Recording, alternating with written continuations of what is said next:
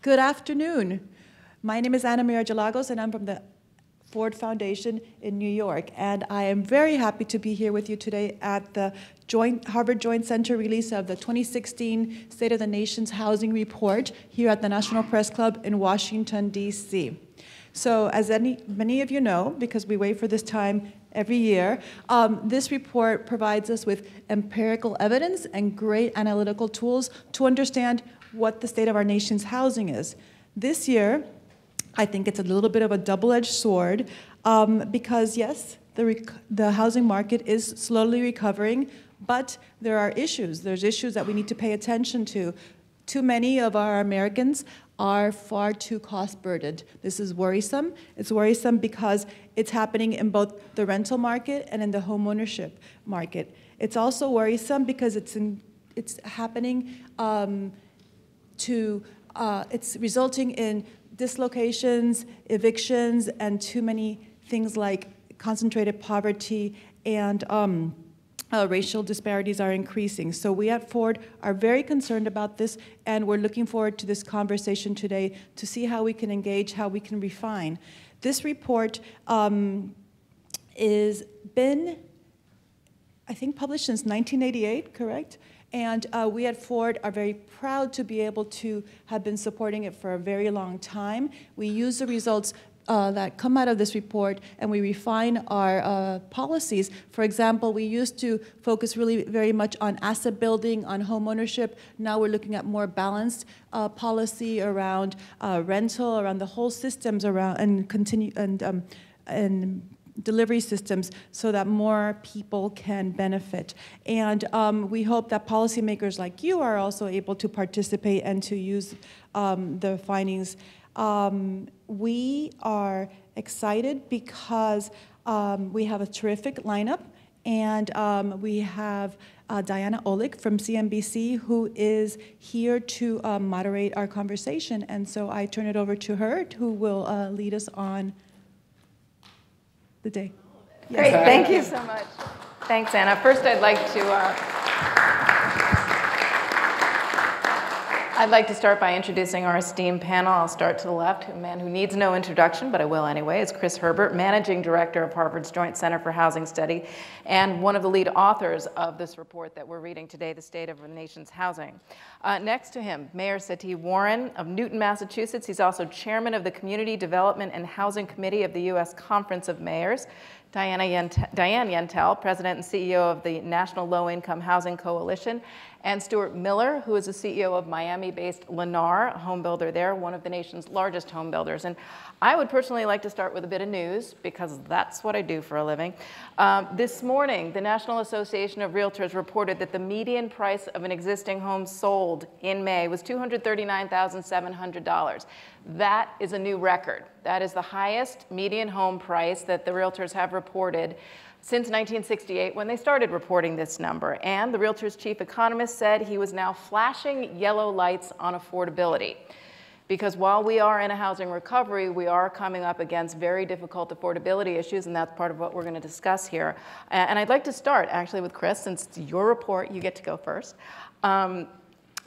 We are not recovered. You can't say that. We still have over 4 million borrowers who are underwater on their mortgages. We still have people who are struggling to make down payments. We have very high home prices, but we've been tracking your report steadily through this recovery.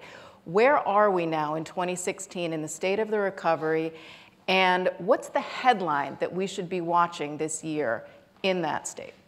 So the state of the recovery is making steady progress, I would say. We've known for the last few years that we're not expecting to see this thing take off like a hockey stick. But last year, I think we really solidified a lot of gains. The rental sector, multifamily housing in particular, has been strong since 2010. And what we saw last year was steady improvement in the single-family side as well. So as you mentioned, the headwinds we still face in terms of hangover foreclosures and underwater borrowers are there, but we're making steady progress on those fronts. The numbers we watch are twofold. One is what's happening with household formation. That the big part of the reason the housing recovery has lagged is because we haven't been forming households. Much of it has been young people not moving out of their parents' basements.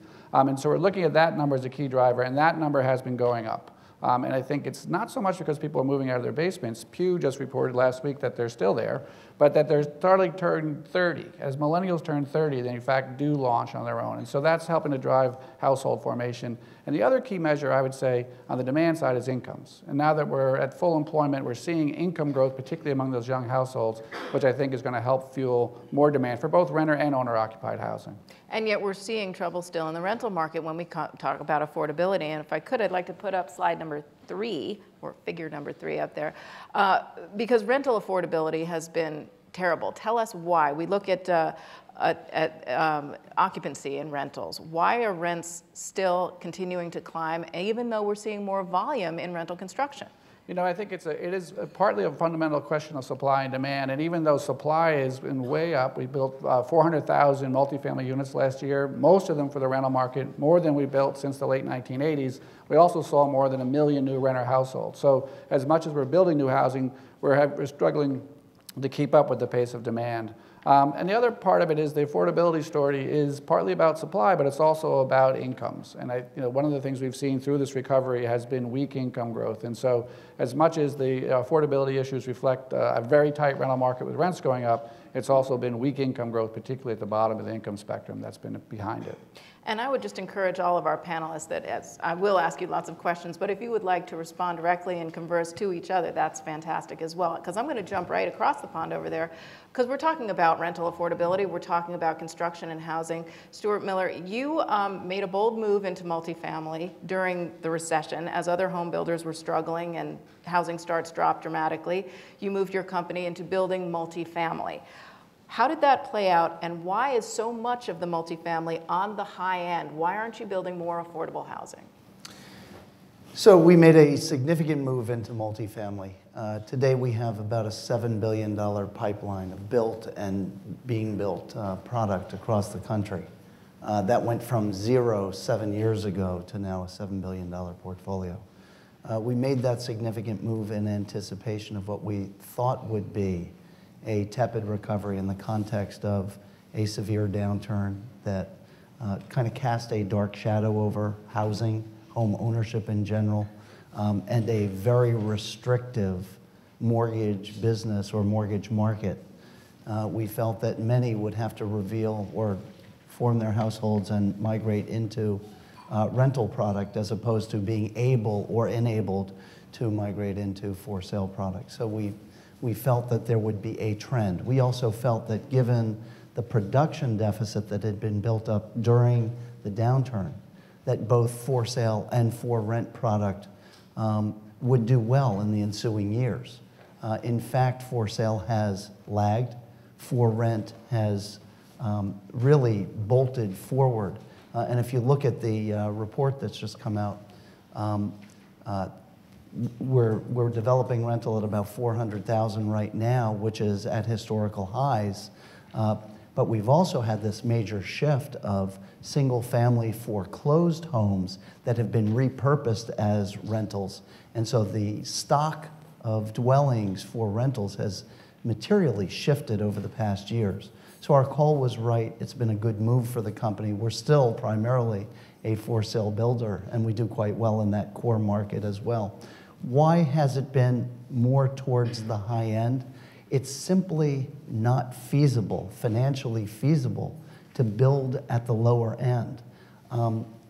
If you look at the regulations at the local levels, the zoning regulations, together with impact fees and other costs associated with building affordable housing, we've migrated to an environment where local regulations, local restrictions have made land costs and land development costs so expensive that the numbers just don't pencil out for that low-end renter.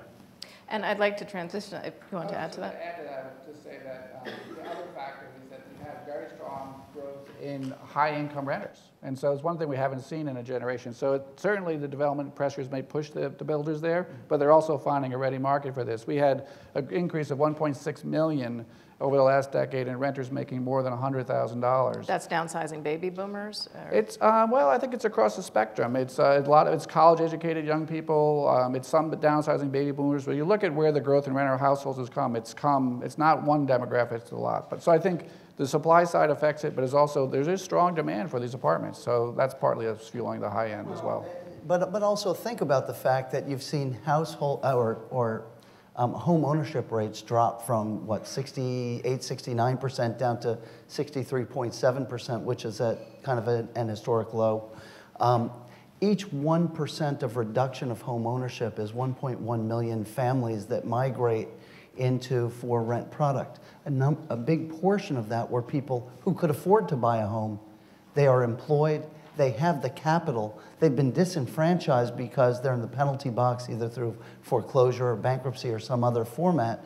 They have to rent. So that high-end rental market has really been flush with new entrants. So Diane, this year's report states that the state and local efforts to expand the supply of affordable housing for rentals, it's not meeting the existing needs. What should we be seeing more on that state and local level?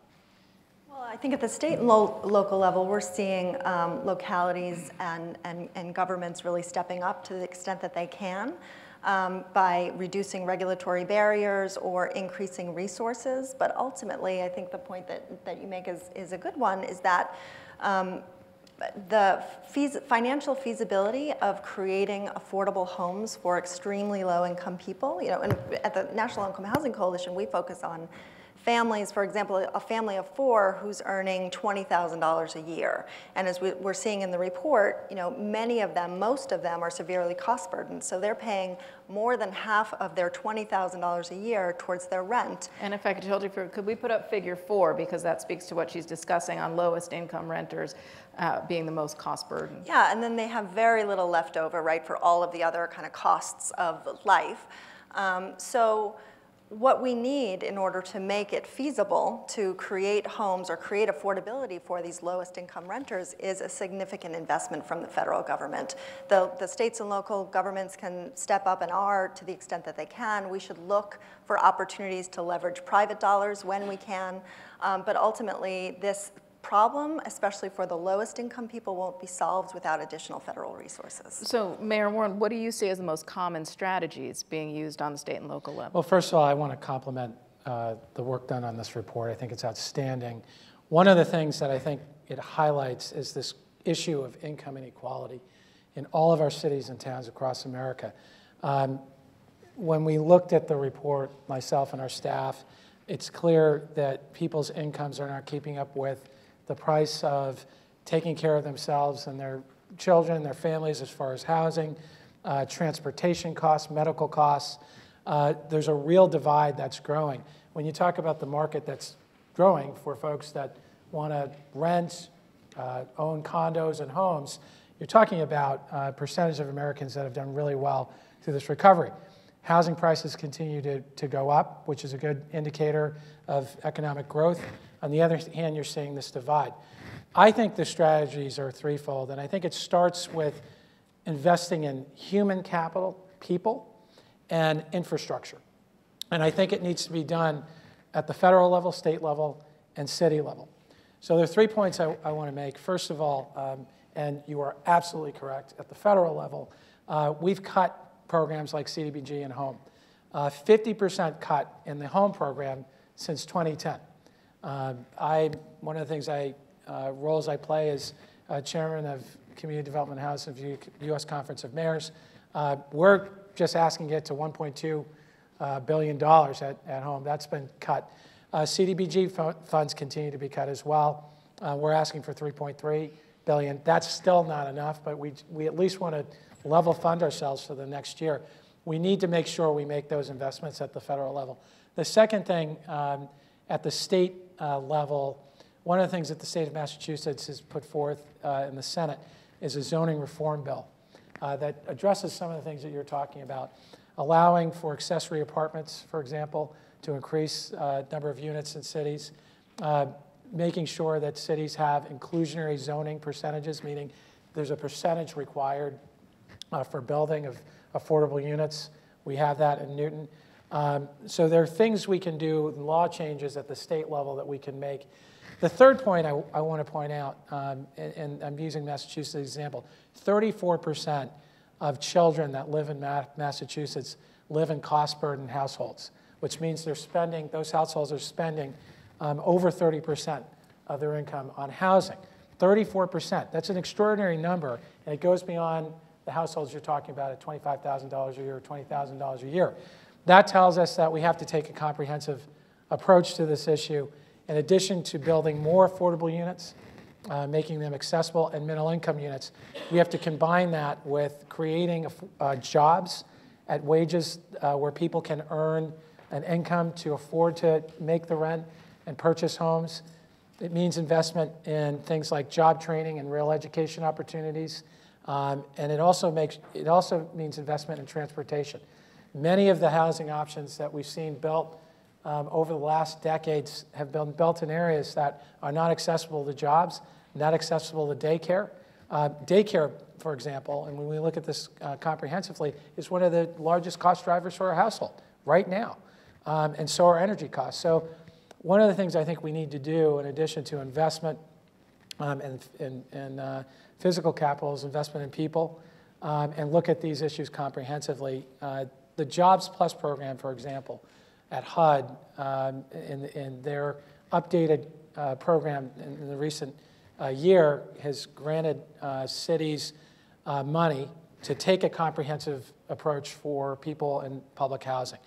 That would include job training opportunities, coaching, and also wraparound services so that people can attain self-sufficiently and they can get to a point where they can earn an income where they can afford to be self-sustaining again, possibly find a home. We'll measure the metrics on those and see how we do. But we've got to be much more comprehensive at the local level, state level, and federal level if we're going to address this. And I'd like to bounce off that with you because Harvard did a deep dive on the segregation and the growing segregation. If I could put up slide number 36. Can you talk to us more about what you found in this growing concentration of poverty affected by housing? Yeah, one of the issues that social science research over the last year or two has really been developing an accumulated body of evidence of how important it is about where people live, where they grow up. What they found is that people who grow up in areas of concentrated poverty, this is researchers from Harvard, Setti, and Nathan Hendren, have found that the impact on their lifetime earnings is substantial. There's issues around health outcomes, educational outcomes, and the like. And so how the housing market and how assisted housing policy is playing into where people live and how we separate by income is really important. What we found is both in some of our own analysis, and this slide shows work done by Sean Reardon and others at Stanford. We go back to 1970 and say, how were we divided economically as a country? At that point, 65% roughly of households lived in middle-income neighborhoods, between 80 and 125% of area median income, with less than a fifth in each of the extremes, low income and high income. Fast forward to 2010, it's now 40% of people living in middle-income neighborhoods and 30% each living in high and low-income areas. If you look at the concentration of poverty, just since 2000, the number of people living in neighborhoods where the poverty rate is 40% or higher has doubled from 6.5 million to 13.7 million. To Mayor Warner's point, a lot of those are children, and the kind of impacts on children are significant. So when we think about housing policy, we have to think about how does both market rate housing and assisted housing play out spatially, because where you live really determines a lot of your opportunities. Well, obviously all real estate is local. Stuart, is there a role for the big builders in building affordable housing, or is this just not an area that major publicly traded companies can be in, given the bottom line? Well, look, realistically, the larger builders are focused on building that which generates some form of feasibility from a financial standpoint. We are profit-driven.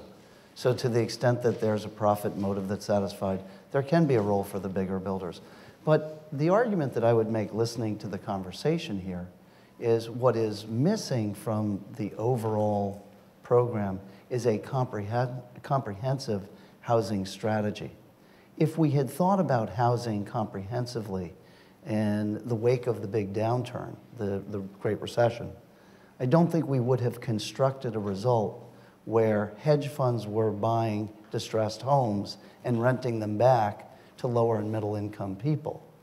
A comprehensive housing policy recognizing the importance of stability in housing for the average American family, the ability to locate, to not have to move, to not be rent or housing cost impaired in their ability to live their lives, is a really important American value. It's an important American driver for families to be able to raise their children, to get to the next generation and to do better. And I think that we've missed the opportunity over the past years to have that comprehensive discussion. It's not just low end, it's all the way through the spectrum. And in that regard, the big builders can and should play an important role, but it is going to have to be at least somewhat profit driven. And that's why you got, in a very small way, into the single-family rent. You're building single-family rentals now. Now, these are, what's the price point that we're looking at here? Would you say it's not a low income? It's not low end at all. No.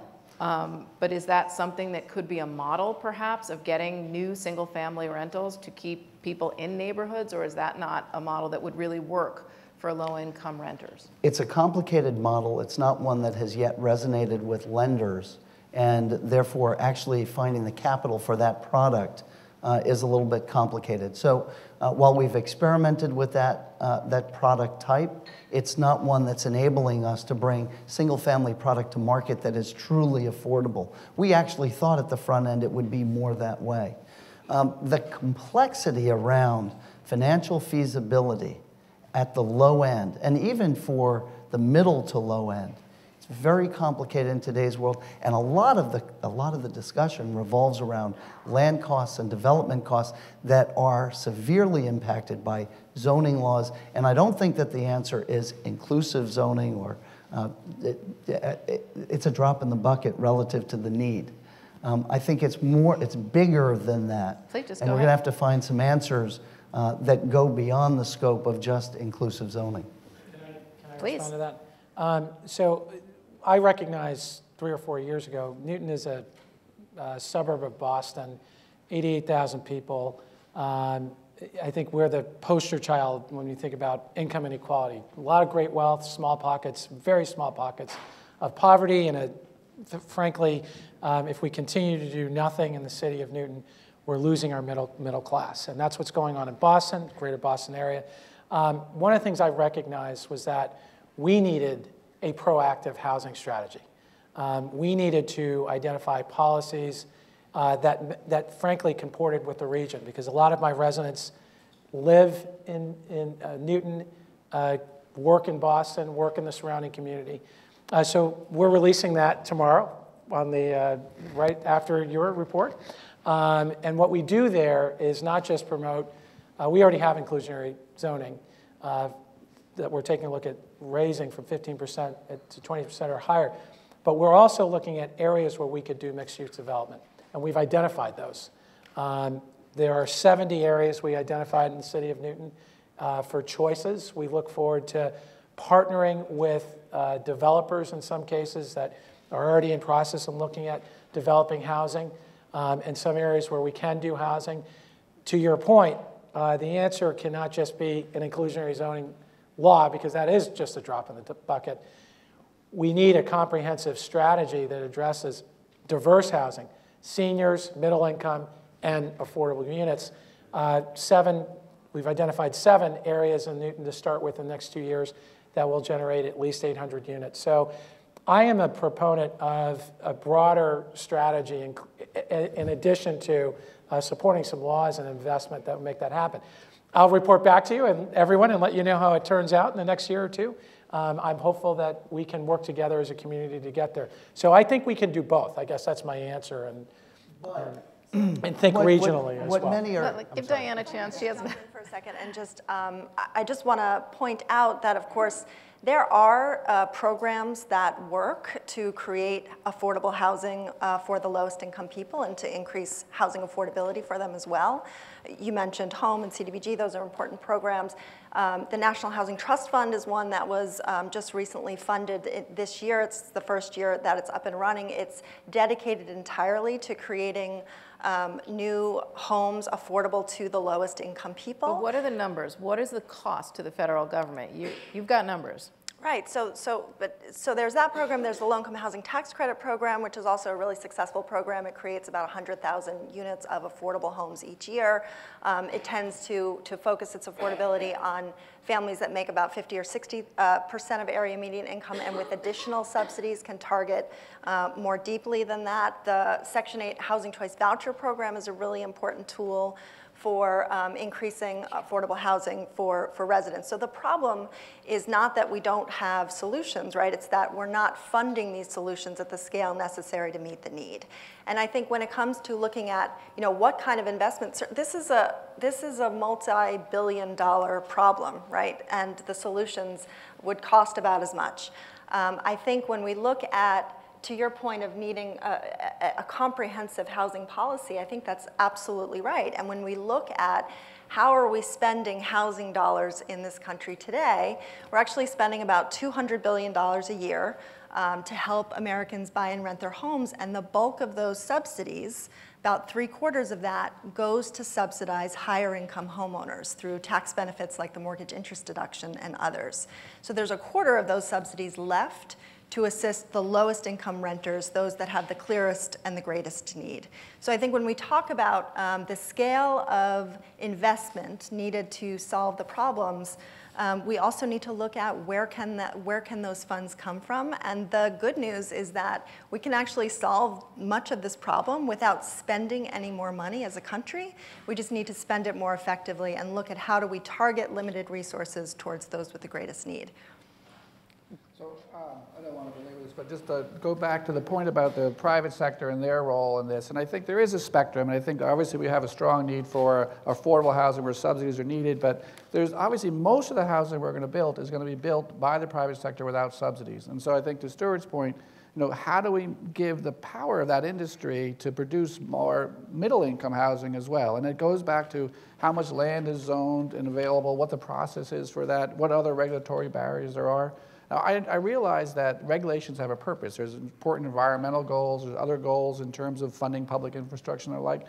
But I think we really need to look at these with the eye of saying, if our goal is to make sure there's housing across the income spectrum, making sure that those structures are allowing industry to build housing at different price points. And one of the things we're seeing now is that the numbers of homes being built less than 1,800 square feet is way down from what it was. And that's the segment of the market that hasn't rebounded.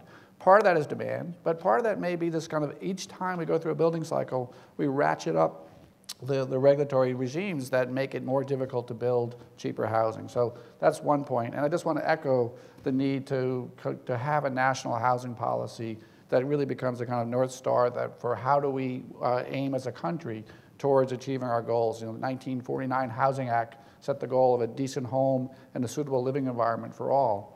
I think we ought to think about what those goals should be nowadays and have another renewed commitment as a country to try to achieve that. Well, you've all talked a lot about needing housing policy, but we also need to look at the financing behind it. We've talked a lot about supply, demand, construction, zoning, areas, regulation. We don't have a banker here on the panel.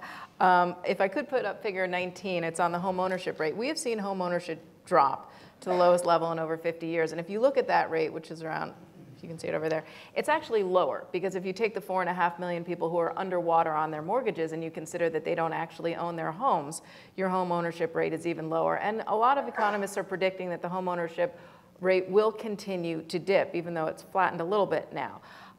When we look at the mortgage market and we look at mortgage financing policy, we talk about an overall housing policy, right, but we have to revamp our mortgage system. And there have been all these stories we've been doing lately on CNBC about the return of the low down payment loan, the return of, maybe some of the non-documentation loans. We definitely don't want to get back to where we were in the height of the housing boom, which caused a crash, but mortgage lending needs to loosen up a little bit to get those first-time buyers back into the market. Is this, do we need to get the financing policy before we get the rest of the policy that you all are talking about? I would give that to anyone. So we have a large mortgage company as well, so maybe There we I go. can play Thank banker you. in the room. And all the nonprofit people have been egging me on anyway with the mortgage interest deduction and some other things. So all of this fits into the category of comprehensive housing policy. The mortgage question is a critical question. I mean, if you really look at that graph and you look at home ownership rates and where they've come, who's missing from the home ownership picture? It's the first-time buyer. It's the lowest end of the spectrum that typically has led housing out of a downturn, but it's really not shown up. It's really been disabled by a mortgage policy that has been very restrictive, highly restrictive. And today, if we want to bring back that lower end, I dare say we have to start thinking about subprime lending. And nobody wants to say those words. But the fact is, call it what you want, it's still trending back towards enabling a lower down payment and enabling people at the lower end of the income spectrum to be able to afford, if we want to go that direction. So my argument is that we've got to develop, we've got to politicize a real discussion around what our housing policies are. And I would make, on Chris's behalf, the argument that the work that the Joint Center for Housing does at Harvard, as one of the key participants in this discussion, is critical because they study in an unbiased way the facts, the figures, the information that should be driving housing policy. It's not the low end, it's not the high end, it's the whole program of what are we thinking about housing and how do we stabilize housing for families? How do we enable the appropriate level of participation in home ownership? How do we incent the proper participation in rentership? How do we create stability in our housing stock and make it work for our economy? This is a big discussion. It starts with facts and figures, and I think Chris does a great job of creating that starting point. But our politicians have to start talking about it because it is the elephant in the room, and it's not generating that income participation or that GDP participation that housing generally brings to an active recovery. And I would add that we are at 30% in the recent report this morning, 30% first-time home buyers, and historically we should have 40% as the share of the market for first-time home buyers. But obviously Congress is not going to touch any of this until we have a new president.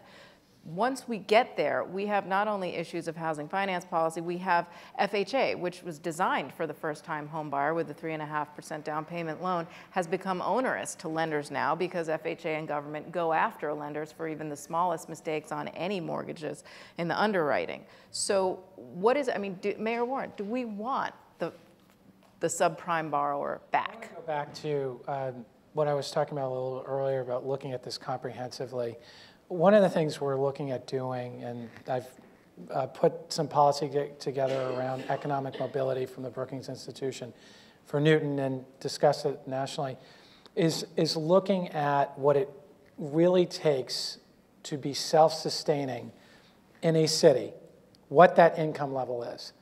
We're, for example, in Newton, are going to put together that range, that number.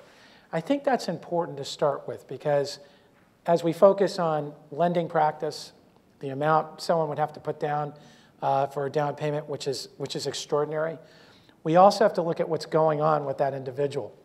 One of the things your report pointed out are things like student loans that are burdening people right now. The monthly payment for student loans, people that have taken out an enormous amount of debt, is staggering in today, right now. And as your report points out, could be contributing towards the lack of opportunity to put down payments for first-time buyers. So I do think that as opposed to just looking at the housing policy, we've got to look at this broadly, as your report sort of hints at. And I think it does start with looking at the real, what does it really mean to live in one of these cities and afford to pay the rent, afford to put a down payment, pay the mortgage, afford for daycare if you have children, afford transportation, afford basic living expenses. I I think we need to look at this comprehensively first, and then we can then make some decisions around the lending policy. But when we look at this chart, is this all about affordability, or is this, again, about that shift in whether or not younger first-time potential buyers really want to become homeowners, or if we could get the rents down a little bit, they might not just want to stay renters, because it's not an affordability issue, it's a lifestyle issue. Well, I would say that this shift that we're seeing is not one factor, it's many factors. Certainly the fact that we had more than 9 million homes lost to forfeiture between foreclosures, deed in lieu, and short sales is a big source of decline, and that's ongoing. So part of the fact the homeownership rate is still coming down is the fact that that's still a leaky bucket. We're still losing twice the number of homeowners a year that we did before the crash. It's also related to demand side factors. If we talk about trends in incomes. If you look at incomes of young households, they've been trending down, now starting to go back up. So there's demand side factors there as well. I mean, I think the credit issue is an important one. There's no doubt that getting a mortgage is now harder than it was, particularly if you don't have pristine credit, than it was before the crash. And you asked, so should we go back to subprime borrowers? I just want to make a distinction between borrowers and loans. And I think, I would argue that a lot of the problem we had was with loan products. And so when you say that we're going back to low down payment loans and low doc loans, low down payment loans don't give me pause. Low doc loans give me a lot of pause, because not documenting your income and not having the ability to afford that mortgage is a big problem. But I think there's lots of people who have less than pristine credit scores who can be successful homeowners with the right mortgage product and with the right preparation. And so I think we do need to think about, if we want to have an entry-level first-time buyer program, think about housing counseling, getting people to understand their finances. Think about savings incentives, so get people to save that down payment, which the down payment itself, I think, in terms of skin of the game, is not as important as it is the kind of budgeting and financial management that you did to get that down payment that will help you out as you become a homeowner. So I think we have room to expand that credit box safely if we have the right mortgage products and the right supports for homeowners. Yeah, I hate to jump in here and caveat, but recognize from the standpoint of the lender, there are the ability to repay rules and some of the other pitfalls in the regulatory environment that are impediments to actually doing rational lending in any kind of a subprime way. And as you properly say, Chris, there's no question that there are lower income borrowers who can be vibrant and perfect homeowners if we enable them through the mortgage market, but the mortgage market as it's currently configured is a treacherous ground for most lenders. And sitting out on the horizon are questions like GSE reform. How do we reconfigure? If you look at and listen to some of the public officials, they're talking about we want lower down payment loans, we want lower credit scores, and yet at the same time, those are the same groups that are going after, for technical deficiencies in loans, going after the lenders that have made some of those loans. So it's a really difficult environment, and that's why I get back to that question of housing policy. What's the goal? What's the aim? And making sure that you're on track and your strategy matches the tools and implementations that you have in the system. And you also have to make sure that once you get those lower income borrowers into home ownership, that there is housing stock for them to purchase. I mean, the lower end of the market, when we're sitting here in Washington, we tend to think of a house priced under $100,000 doesn't exist. Well, maybe it doesn't exist in the district, but it exists in much of America because that median price is still in the 200s. The only drop in sales we saw in May was in that category because there is so little supply. And if I could just have figure 8, please. Home construction is ramping up, but not on the low end. Now, D.R. Horton, Lennar, and KB do have entry-level products. It's a small section of your everything goes with it. It's called the everything's included. Thank Sorry, you. everything included. It's about 30% of our product offering. Right. Yeah. So it's not the bulk of it, but the builders tend to shy away, as you've said multiple times, because you just can't afford. The margins don't allow for you to build lower priced homes. If we can get the land at the right price, meaning the zoning. But it's not going to be in the right location that people want. But if we can get the land at the right price, and if we can, with the impact fees in check, so the costs of development are not overburdening the financial picture, and if the buyers, the demand is actually there, the the for-profit builders are going to be participants, active participants here. Remember, normalized production is $1.5 million a year. Normalized production, in order to find equilibrium, needs to go to about $1.7 million, $1.8 million for at least a couple of years. We're 500,000-600,000 homes short of that, and the home builders can be an active part of that machine if the machine is enabled, but it requires a buyer who can get a mortgage, paying a price that rationalizes the land and development costs. And on the existing side, you still have a lot of investors who ate up all that low-priced inventory, all those foreclosures, distressed homes, millions of them.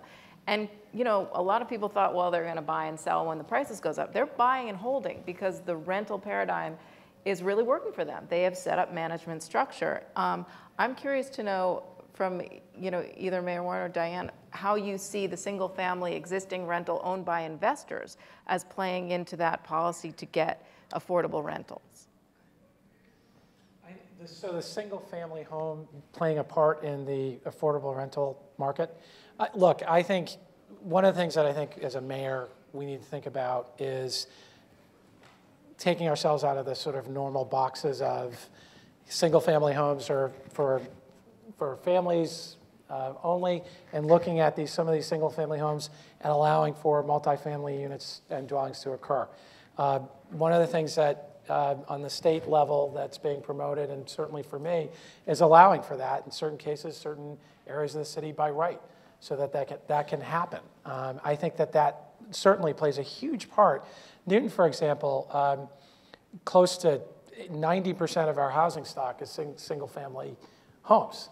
And the how much of that median, is rental? I was about to say, so I'll get to that. And so it's a very low number. But the sales price for those homes, median sales price, is $1.1 million as of 2016. We're a suburb of Boston. On our side, we have a different challenge, right? We have to open up the market. We have to build more. We have to create more density. We have to allow for single multifamily dwellings in certain of our neighborhoods.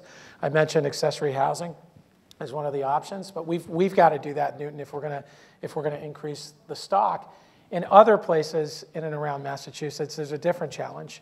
They are not as close to industry, available jobs that are high paying, and transportation systems. They have a different problem. They've got to actually stimulate job market, economic development. So as you say, there are people that can actually pay market rate units as well as affordable units. So that's why I say we have to look at this comprehensively. There's no one-size-fits-all policy. For places like Newton versus New Bedford or Lawrence, or even going out west to Greenfield or Springfield, we have to look at it comprehensively, and we have to look at the income level. We have to look at transportation, as I said, education, job training, altogether, and economic development, what's driving the economy. I agree, and I think that single-family homes as rental units is innovative and creative, and that's what we have to be in order to find the solutions to solve this problem. One of the issues that's raised there, and one of the things we should be thinking about as we look to that as a solution, is protecting tenants of those single-family homes if the owner is foreclosed upon. And something that we saw that happened after the crash was that there were a lot of low-income tenants living in those homes. They were paying their rent each month without knowing that the owner of the home was in trouble, ultimately got foreclosed, and they were evicted. So there were a number of protections. There was a law called Protecting Tenants in Foreclosure Act that created some protections for those residents to make sure that they didn't lose their home through no fault of their own, and we need to continue to think about those kind of protections. Okay. We only have 15 minutes left, so I'd like to open up to the floor. If you'd like to come up to a microphone on either side and either direct to anyone specifically or to everyone. Hi, everyone. My name is Dara Baldwin, and I want to thank everyone for this panel. I'm a senior fellow housing analyst at the National Disability Rights Network, or the National Organization for Protection Advocacy of Civil Rights Lawyers.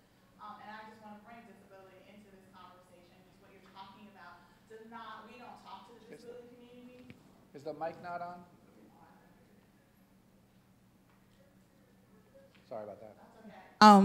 disability is not brought, we don't talk to disability community about trying to own homes because of what you were just talking about, being in that income network. You know, being on SSI, there's no way you can barely afford to pay your rent, let alone save. So I just want to bring it. One, today is the 17th anniversary of the Olmstead Act, which is to get people out of institutions and into the community. We need housing for that. So and is there a question for Yeah, I'm just saying. And then the second is about accessibility, having houses that are accessible to people with disability, the whole visitability concept. And where does this fit in? And where does that community fit in about employment and all those other things? But the housing market is not accessible. These one-family housing markets you have stairs. And also, it's also for the aging. So where is the people with disabilities at in this conversation? I think that's a great question, Dara. Thank you, and a great point. As she mentioned, you know, folks who are severely disabled and surviving with SSI benefits can afford a rent each month of about $220 a month. So clearly, there's assistance needed there. And I think the report showed that less than 1% of new units being built are accessible, and clearly we need to do better. Your other point about what this means for seniors, which of course that population is growing at a rapid rate, and we're not equipped, and our housing stock is not equipped either for affordability or accessibility for those seniors or disabled folks, and we need to do better. I'm really glad that you brought that up, because we had not mentioned people with disabilities, and there's a wide range of disability that's out there. I talked about this housing strategy we're putting forth, and part of our housing strategy is to create diversity in our stock for people with all different types of disabilities, as well as people who are growing and aging in place. In our city, in our region, we have projected through our demographics report that's a part of our strategy, a huge growth of people at or above the retirement level age. And I know that's reflected in your report as well. And our city is not prepared for that right now as far as housing stock. But beyond that, I know I feel like I'm a broken record here, looking at the services, transportation that needs to wrap around that. Accessible sidewalks, accessible transportation, the types of human services that are needed. So we're visioning that out 10 to 25 years. It's going to be a lot of work, and I also don't mean to beat a dead drum here, but this is where we talk about investment.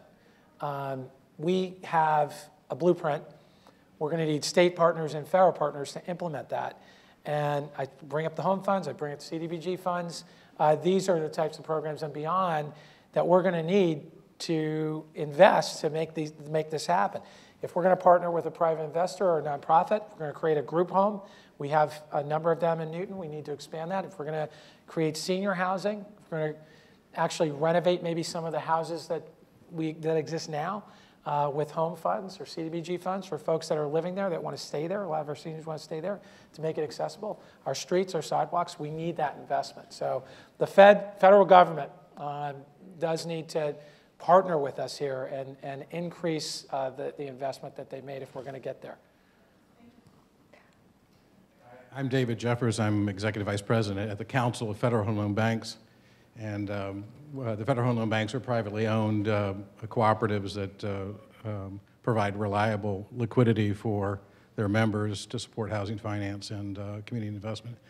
I'm here as a metaphor for today, as a metaphor for the state of housing, so still standing but somewhat hobbled. Yeah. And my question does go to what all of you have been suggesting, the need for not only housing finance reform, but a comprehensive housing policy. And most people here in DC agree that that's not going to really get going for at least a year.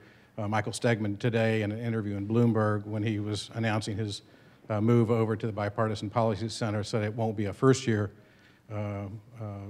priority. So we might be looking at 2018.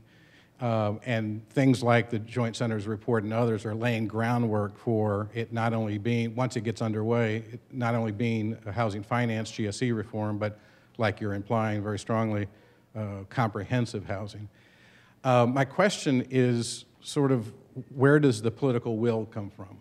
In other words, you lay out very well in this a policy environment, or the issues that if you were a member of Congress, and you were a statesman-like or a stateswoman-like person, you would respond to these issues on a policy level.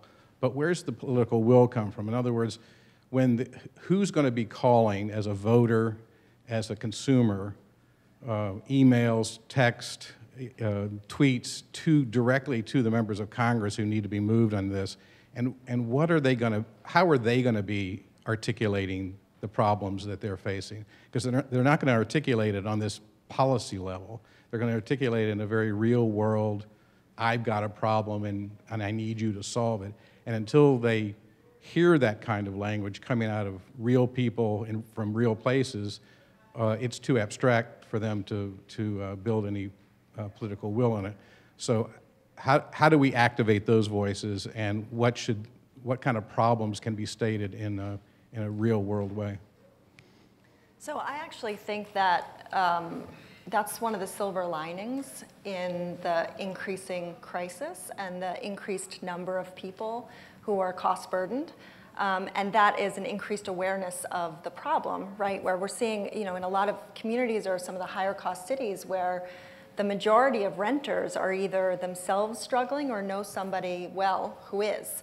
And MacArthur put out a poll last week that showed that I think it was 81% of respondents said that housing affordability is a problem, and 76% said we need the federal government to do more. And that was across party lines. It was like 62% of Republicans and 88% of Democrats who said that we need the federal government to do more.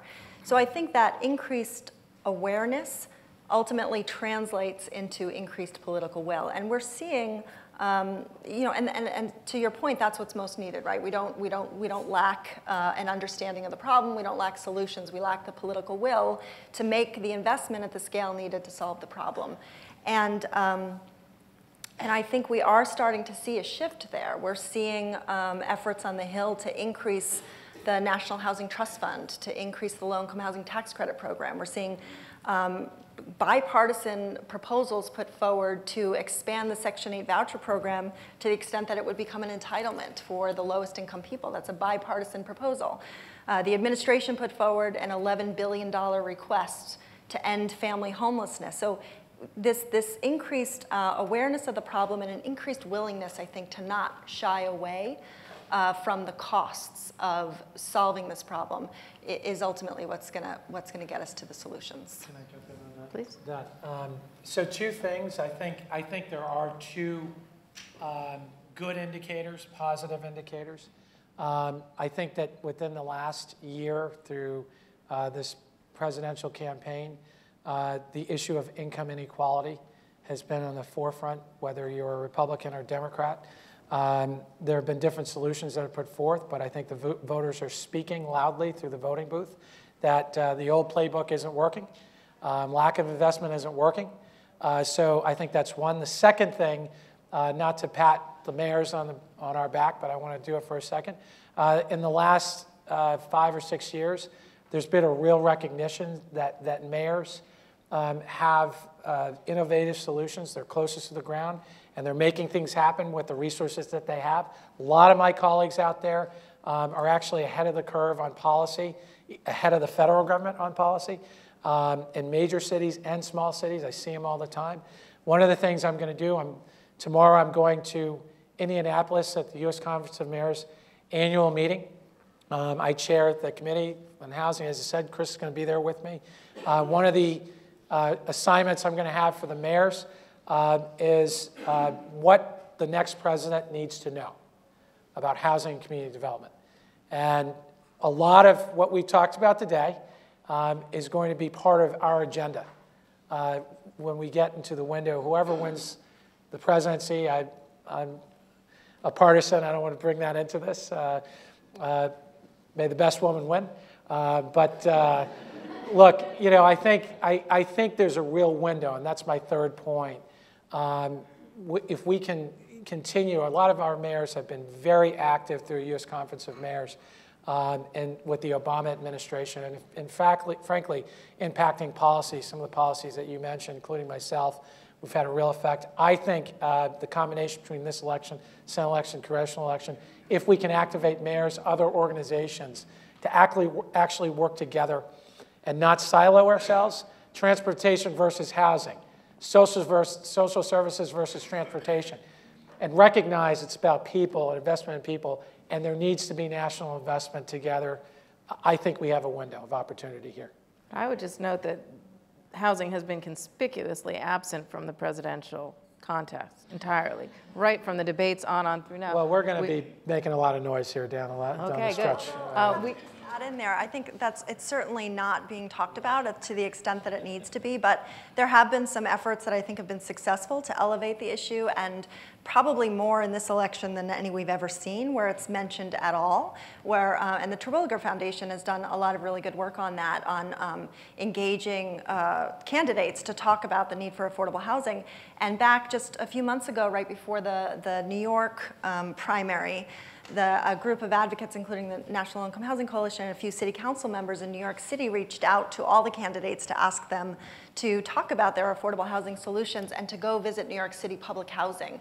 And I think maybe for the first time in presidential election history, two of the candidates, Bernie Sanders and Hillary Clinton, each did go visit New York City public housing and talk with the residents and put forward some solutions. So although I absolutely agree it's not to the extent it needs to be, it has been talked about, I think, more than previous elections.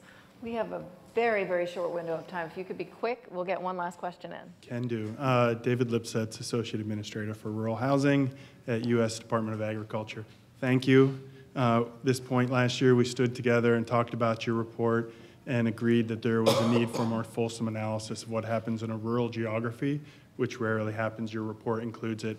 Thank you very much. Our programs are quite large. We have several $1 billion of programming pointed toward the families who are the most needy in rural geography, and all of our programs are means tested. So I guess the question would be then, if we're looking at policy moving forward, would everything from what happens with a mortgage to the rent that you pay at the end of the day be a means tested program in your views of comprehensive housing policy? I guess we could start at the end and move our way forward. Well, we only have a minute left. Does someone feel whether strongly on that? they should be means tested? Yes. I'm asking you if you think it's a point of public policy that we should means test our housing programs, as all of those at USDA are. Well, I mean, I think that to the extent that we have limited subsidy dollars, that there's certain ways we spend our money should be means tested, but I think we need a policy that goes across a broad spectrum, and we need to add housing pretty broadly. And so I think if we're going to have a comprehensive policy, there's a place for some means tested and a place for others as well. I don't know if Stuart, if you had. You know, I don't know how to weigh in on specifically that, but the one thing I'll say is if our total focus on housing policy is in and around subsidies, whether they're federal or local, there's something in this city that's called gridlock that seems to be activated. I think we've got to bring in our private institutions as well into this discussion, and comprehensive housing policy should be a whole approach. We still have a mortgage business that is primarily government-driven and is the subject of a lot of discussion. And Diane, I think you're absolutely right.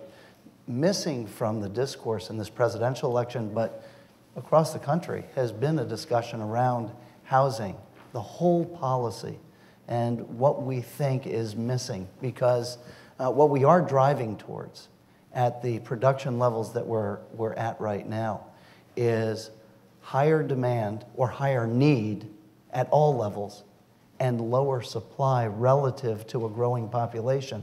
And that means that prices keep getting pushed up. So cities like Newton, where prices are already high, get higher because it's a more desirable location.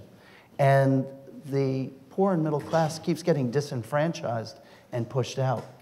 We better have a policy around this, or we're going to keep pushing people out and have less housing available. And see how he brought that perfectly back to prices right where we started. I'd like to thank the panel so much, all of our esteemed panelists and all of you for coming. I'd just like to give a last shout out to the Ford Foundation, to the Policy Advisory Board of the Joint Center, and to a number of organizations here in the room who were sponsors of the report. We're grateful for your support. Very big thank you to Diana. You did a fabulous job. Thank you for joining us. And our panelists, I think what we're trying to do is jumpstart a national conversation about the importance of housing and the fact that we need to do something about it. And I think having all these different perspectives has been enormously helpful. So thank you all. And read the report and spread the word. Thank you.